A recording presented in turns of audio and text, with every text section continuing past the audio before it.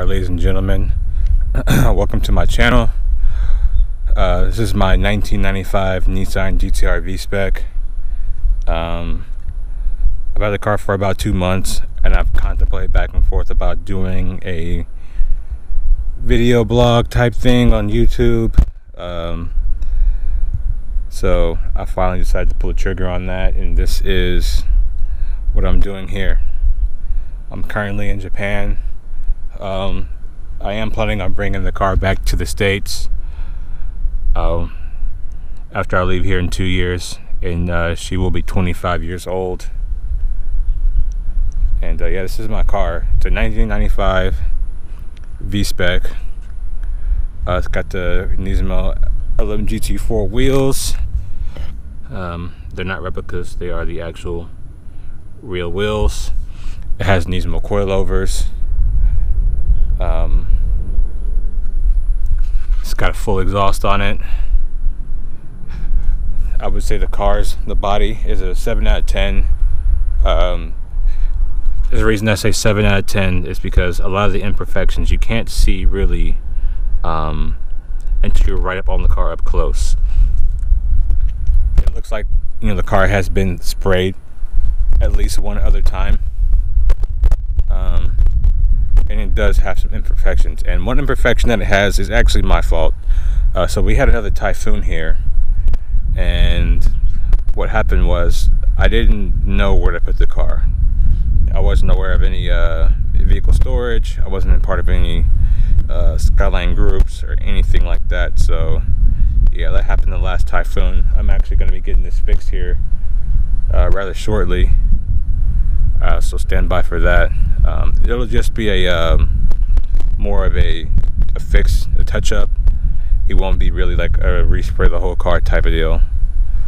Although I do want to get the whole car repainted, but going back and forth on paint and between paint and wrap, but I'm leaning more towards the paint, just because I feel like that will give a better look to the car than a wrapping will. Not to say that wrapping is you know, kind of, you know, it's not to say that wrapping is bad, it's just I prefer to have paint.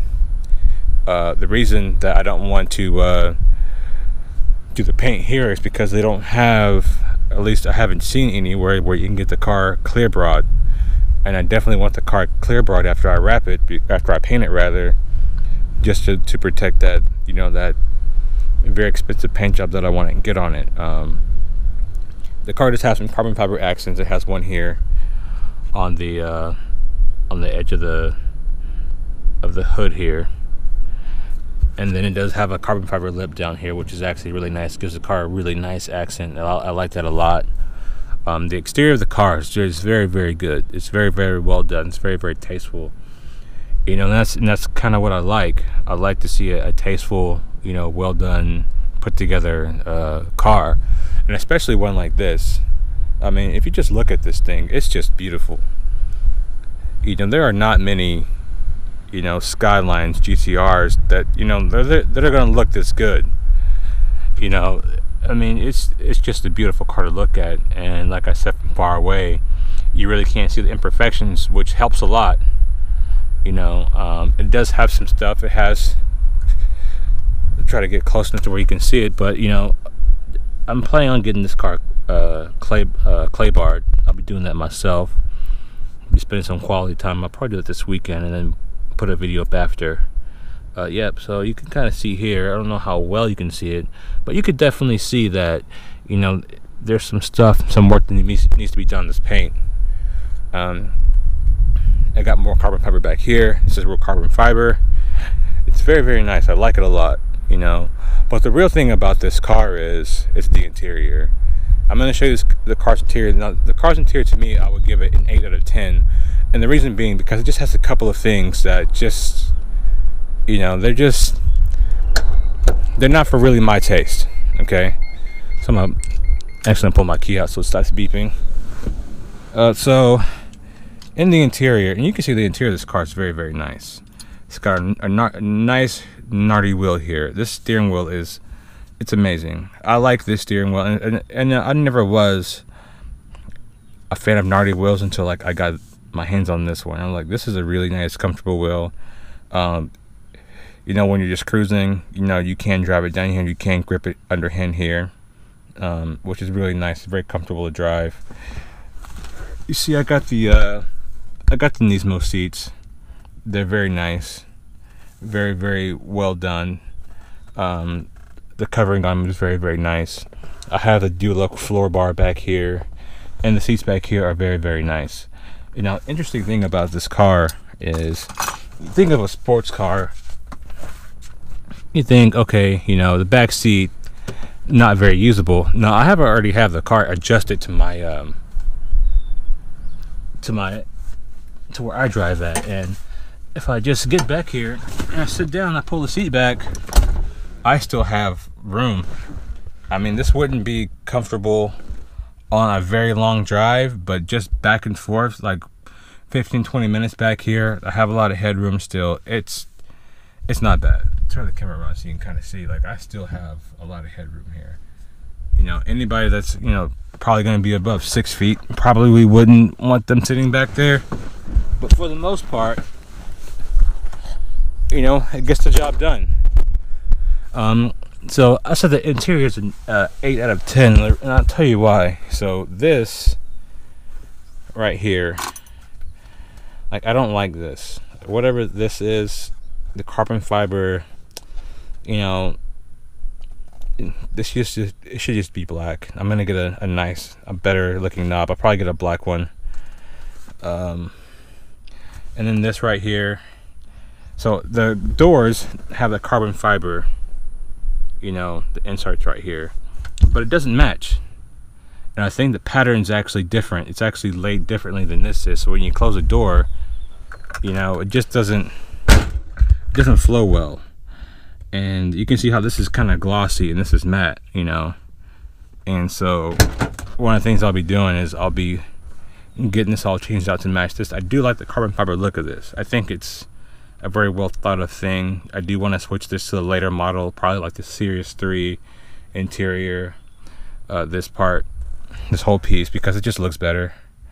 I do want to get rid of this carbon fiber on the boot, on this brake boot here too. Just go with something black. Yeah, this interior is really good though.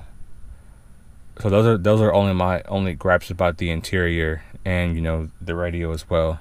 It's Japanese, but you know, that could be fixed pretty easily. That's not something that, you know, I'm overly too upset about. I do want to get LED lighting and the gauge clusters and all that stuff. So you guys are probably wondering what's under the hood. And the car as it stands right now makes about 380 wheel horsepower, which is pretty good. You know, a lot of times when people think about cars and power, you say 380 is not a lot. Well, I'll tell you what, when you have all-wheel drive,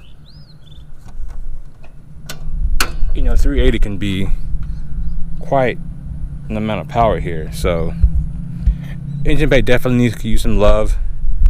I'm planning on doing a lot of work under here too. Like I said, this is a car blog, so you guys will be able to see the progress of the car, how it's coming along, stuff like that. And it's not gonna excuse me, it's not gonna be clickbaity. I can't stand that clickbait shit on the cars. I can't, like, it's so obnoxiously, it's so annoying, and I don't like it. So I'm not gonna do something that I don't like just to get views. It's got an oil relocation kit, which is, I hear, is a good thing for these cars. I don't know shit about the RB26.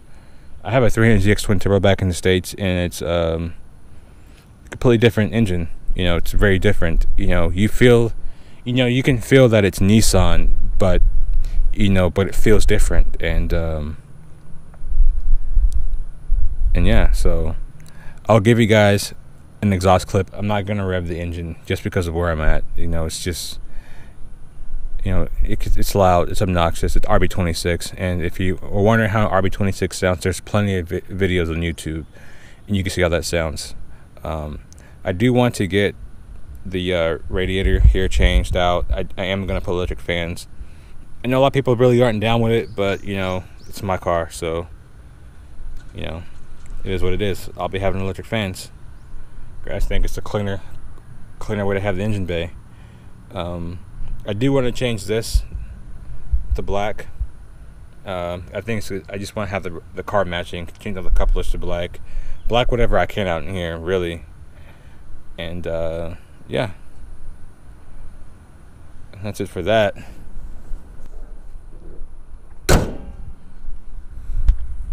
Yeah, like I said, man, this is a great car. It really is. I'll be putting more videos up on it, so you guys can see, you know, what I'm doing with the car, how the progress is going, and you know, just everything going on with the car and the journey back to the States. I think that's going to be, you know, a cool thing. Seeing the car come from all the way from Japan, going back to the States, I think that'd be a really cool thing. So, you know, if you like it, subscribe. You know, appreciate that. Share it with your friends. And, you know, there's not a lot of GT-R content, especially for the R33 on YouTube. So, you know, just, you know, like it. Oh, the car does have a name, right? So I do want to go over that real quick. Car does have a name. The name is Ghost. Why? Because I'm a huge Game of Thrones fan. Jon Starwolf. Ghost's white. My car is white, so I figured, why the hell not? Actually, hopefully I don't get sued for copyright or anything like that, but sorry about my camera cord the microphone coming down. But right here, I do want to change these to the direwolf emblem right here. Some people will like it, some people won't, but like I said, you know, it's my car. I do what I want with it. It'll be tasteful. It'll be the Jon Starwolf, so it won't, the sigil won't be facing to the right. It will actually be facing to the left. It'll have the red eye on it. So I've been looking at little emblems I can buy so I can get one of those made. But yeah, you know, it's gonna be a lot of things happening to it, and I'll keep you guys updated on the progress. So if you like the video, if you like what I'm doing here, hit subscribe. You know, Ghost R33 YouTube. You know, hit me up if you're another GT-R guy. If you have, you know, any tips, anything like that. I'm a pretty open guy. I don't hate. And yeah, if you like it, subscribe. Thanks.